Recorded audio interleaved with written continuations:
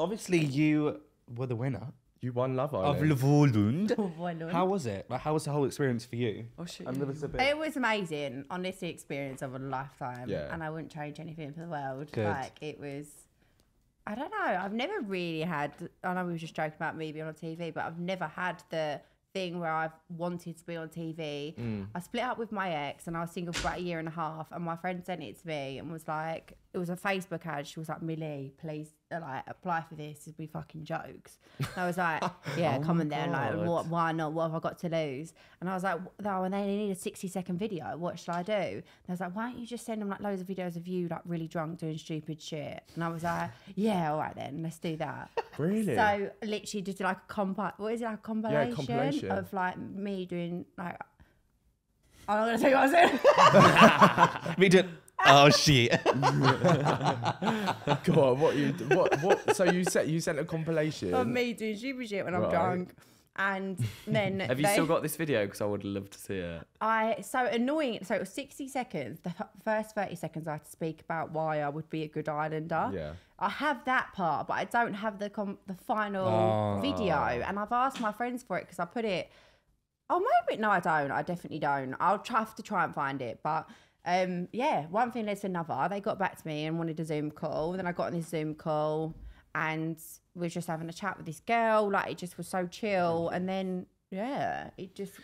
This was in November. When you did that Zoom call, like when you were doing like the interview with him, did you start to feel like, oh God, like this actually might be a thing then? Like, I don't know. I never really believed it, that it would be. Like, because it was like, oh, that was a Zoom call, nothing's going to come of it. Like, this is so stupid, weird. Like, it's not going to happen. Didn't think I'd ever get a call back. And then it kept getting to the next stage. And I was like to my friends, this is really weird. They keep wanting to call me back and they wanted more chats. And now they're wanting doctor medicals. And then they wanted me to meet the execs. And I was like, oh my right. God. Is it like a really intimidating thing going through the audition process? It's scary. Yeah. Well, it's not scary because...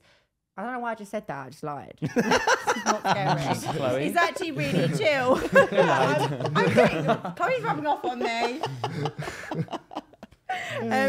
No, it's really chill. It's like you She lied and she went, I just lied, so no. You're rubbing off on me. Guys, Chloe is here, by the way. We're not just talking to a ghost.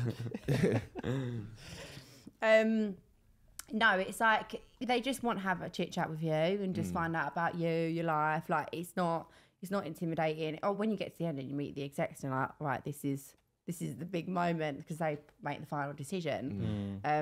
But they were really nice as well, and the chat was just like really natural. And they always say though, like, even you get to this point doesn't mean you're going to go on it. And they rang and said, we want you to go on it and we want you to fly out on this date, but it doesn't mean you could still quarantine, doesn't mean you're going to go on it. So the whole time I'm thinking this could just end any moment. Like, Really? So you could do the whole quarantine thing people and they just say... and not gone on. Wait. Yeah. But they know Especially that like they're going in customer there. or Like, They they know that. They make that very clear So to you. do they then, when everyone's there, do they just make the decisions on like, okay, well, we think we should just chuck this person in now? Yeah. And they just do it like off the bat there and then? Yeah, because they basically said to me, Oh my they God, I didn't did know say that. to me, oh, we want you to be an early bombshell. So they knew that they wanted me to put me in within the first few weeks. But they said it's basically based on reaction and whatever happens, because it's like they're watching it live. And obviously when we see it 2 days later, but they'll put me in when they think that it's right for me to go in. So they're just watching it all unfold and be like, okay, now it would be an ideal time to... When did you actually go in? I went in on the 7th day. You came in with Lucinda, right? Came in with Lucinda. Oh my God. Yeah. This is a weird question, but they do make you do they make you do an STD test before you go in? Yeah. Yeah, I was going to say. Do they? Yeah. Oh yeah, I suppose 'cause, like, people get a bit jiggy. Chloe failed.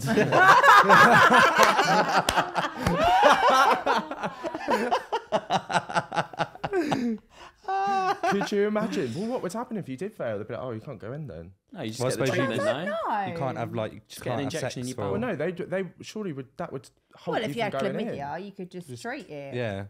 And they I don't think Yeah, I they think it really depends. liked you. They wouldn't be like, oh, you're with me now, I'm not going in. Yeah.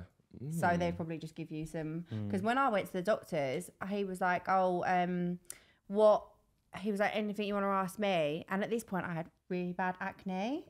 And I knew I was going, well, at this point I was like, it's coming to it. And I was like, I had the implant in my arm, which gave me really bad acne. And I was waiting on the NHS for like 12 weeks and hadn't got it. And I was like, I don't think I want to go on TV if I've got really bad skin. I'm waiting to get out. And he was like, we'll help you. He was like, normally I would charge like £300-400, but because we're like working with Love Island, we'll do it for you for £100 and we'll get it out for you this week. Like, come back. Oh wow! And they like really helped me. Did you find that helped when you took it out then? Because obviously the implant's hormonal, isn't it? Yeah. So. Oh my god! Like literally cleared up straight away. It's huge as well, isn't it? Like you can literally see it in your yeah, arm. you can feel it. It's like a big like line here, and I'm just such a forgetful person, so I wanted to have something that was more. What's like safe, yeah, basically. Like you're not going to miss it. Yeah, yeah. And then then 6 months later, that's when my acne came, and then I was going through all the Love Island stuff, and I was like, oh my god, like I just can't go on TV like this because I was so self-conscious. And all the calls of them were over Zoom, so you couldn't really see. Because I had makeup on, I didn't see I had acne. I thought, if they see, I do. Were you worried about that? Did you think there was something really worried about it? Oh, that's horrible. Yeah, I was. And now it annoys me because I think, oh, so what? Like, I mean, I don't know whether they would have wanted me if I did have full-on acne, but by that point, I still had a couple of spots. They didn't care, but I was really self-conscious about it on the show. Like, what if I break out and like I get called spotty and like it was something that was constantly on my mind. But luckily, I had the implant out. It cleared up. I was having microneedling sessions and I was in the sun, and when you're in the sun, your skin dries up. That's so true. Doesn't have any spots. Yeah, well, when you're in the sun, your skin is unreal. That is so true. Because I suffer with my skin sometimes. Like I go through really weird periods of like flaring up, and like all of a sudden, I've just got like loads of spots, and it does knock your confidence. Like, I must admit, out of everything, like I think that for me is the worst thing. Yeah. I find myself so like insecure when I've got loads of spots. Oh no. Don't know why.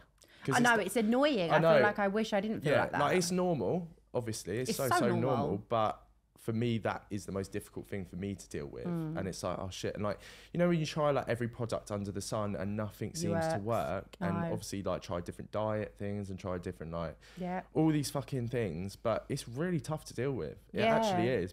But the sun helps. The sun helps. I went to see a proper, I call her my dermatologist, but she says I shouldn't call her that. It's like a skin anaesthetician, something like that. I can't really pronounce it. And she's like, the sun's really bad for you and it thickens your skin. I don't believe it. There's a lot of bad things that come like I've heard years that. to come, but like wrinkles, skin cancer. Like, I don't give a fuck. Get me in the sun now. Get me to Benidorm. Get me in the sun. No, it does dry your skin out, and your spots do clear up. Exactly. So it's like a bit of a. I've got a bit like combination skin. So like the areas that get spotty are the areas that are oily, and it just clogs up. So I think the sun is good for my skin. Anyway. Well, if the spots go, spots go. True. Yeah. So what did it actually, I'm pure like, when you were telling me that story, I was like, oh, I feel like I'm there. What did it actually feel like when you stepped in the villa? Like, were you like, I'm going to shit myself? Because I feel like that's what I'd feel like.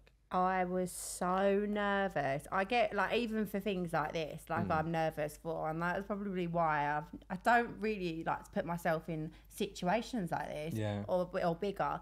But I don't know what came over me. I was single. I was like oh, Millie, you need to just do something with your life. Anyway, and then it got to it, and I just remember feeling so sick, and I was like, I probably will actually throw up any minute. But then I didn't know I was going on with Lucinda, so I get to the point, they're like, right, you're going in tomorrow. They come and pick me up, and then I got to this like cabins bit where you go before you actually walk in, and like Lucinda's sitting there, and they were like, oh, is this who you're going in with? And I was like, oh hello. And she was like, hi. Nice. And we had like 2 minutes to talk and introduce ourselves. I was like, right, splitting you up, but you're walking in together in 10 minutes. Get yourselves ready. Might have been 10 minutes, but a half hour, whatever. And but she was such a bubbly, confident girl that it really put me to ease. And I knew that I could walk in with her, and it's like an ongoing thing. Like everyone in the villa, I'd say, like she just took control, and I just sat back, and everyone thought I was really quiet, but it was just because I was so nervous. I'm not really a quiet person, but in those situations, I was. And Lucinda was just an angel. Like I think that's why we bonded. It's a lot of pressure, isn't it? Like to just walk in to a load of new people you've never met, surrounded by cameras. Like that's a lot. It's a lot. And obviously not being on TV before either, and not really knowing. Well, what to actually, we know that you have been on TV. Yeah, now. GMTV. Yeah. Millie is sponsored by GMTV from the age of 13. That was your first deal when you came She's a out. real Yeah, I know. That was actually the first thing then I did. Good morning. Is After it? Love Island. Full circle. Full circle. That's mental. Was Justin Right. Bieber on that No, episode? unfortunately. Unfortunately. I haven't met him since. Are you glad you did it though? Yeah, really Yeah. glad. Yeah. It was the best thing I've ever done. Really? You're still friends with Lucinda as well. Yeah, Yeah, me, really good Chloe, and friends. Zinz Yeah. are all just like 3 little besties. Yeah. I think your season was probably the best. Don't lie. No, I'm actually You're it was. just serious. saying I it. think my two favourite seasons is the one that Wes was on and Jaw one. Yeah. They're the two top for me. Yeah. Really? Yeah. And I that, feel like our season's known for being quite unpopular. really? Really? I think don't- I just resonated more with the characters on that season. You know what I Do mean? you? Me Yeah, like you too. guys were so relatable, like to Yeah. watch. You know what I mean? More than like 100%. That's nice. on previous seasons, it's been like, well, I don't. Yeah. It's good to watch, but I'm like, oh, I don't. Really. Yeah, you know when it gets a bit like you don't relate to anyone, you don't actually like root for anyone. But I feel like when we were watching like your season and Maura's season, I fucking love Maura. Yeah. Yeah. Like, Maura. I That just season. when I and root for Kem's people, Season, that was. I that, didn't think I watched Chem's season. that was a good season. That was a Chris really good and Liv season. Atwood, Yeah. that was a good one. And then You know that Maura's. season was the most aired show on ITV. Like that, their first episode was the most like viewers they've ever had on ITV. what one? The first episode of that season with Maura was like millions and millions of people like watched that first episode. Like it like broke records or something like that. Shut up. I know, how weird is that? That's probably why everyone says that's the best one, because that probably is the one that everyone watched. it was good. I'm not And gonna lie. secondly, the most aired was GMTV when you were 13. At the front, like, please, Justin, pick me.